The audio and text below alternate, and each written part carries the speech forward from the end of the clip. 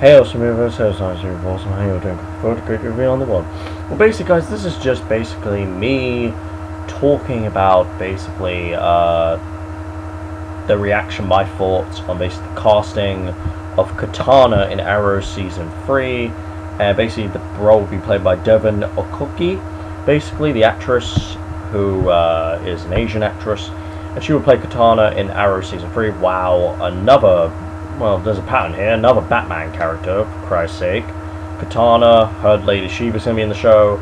And, you know, there was already a lot of Batman characters in there before. Holy crap, this universe is just filling up with more and more characters. And I am excited for Season 3, I'll admit. Obviously, I loved Season 2. It was so entertaining. And I'm excited for the Flash show.